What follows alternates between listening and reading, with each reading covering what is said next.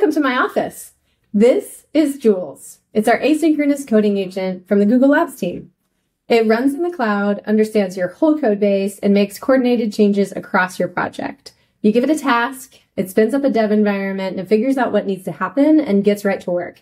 So I want to try it. I have it connected right now to the Jules docs repo, which doesn't have dark mode yet. So I'm going to ask it to add dark mode support.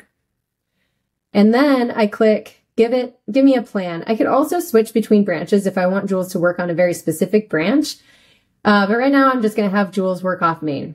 I hit give me a plan and Jules immediately gets to work. So what's happening is it boots up a VM and then it is going to clone my repo and install all the necessary dependencies to be able to run my project in the cloud.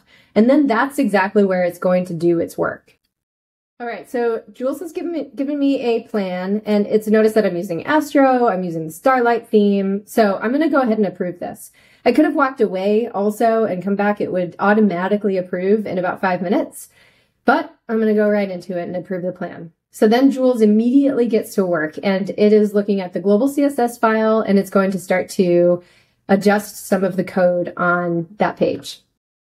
Okay, so Jules has updated the global CSS file. And so let's take a look at it. You can see some of the code changes right away in the right panel. And you can also open that up to see a diff view of exactly what Jules has added, what it's modified, what it has removed.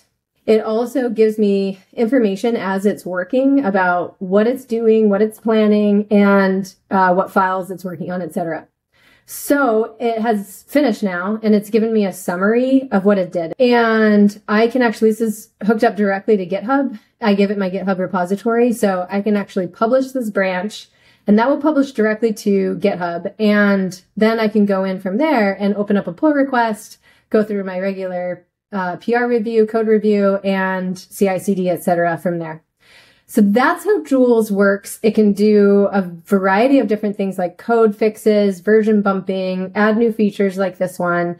And it's not just simple automation. This is really intelligently coordinated across files, libraries, tools, etc. So while Jules is working, I can actually go and do other things. I can code other projects. I can work on other parts of this same project.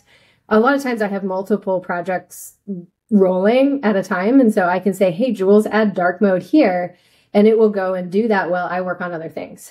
So that is one of the pieces of it that I absolutely love. So if you try it, let me know. I would love to know what you're working on and what you're using Jules for, what you're asking it to do, and if you like it or not. So have fun.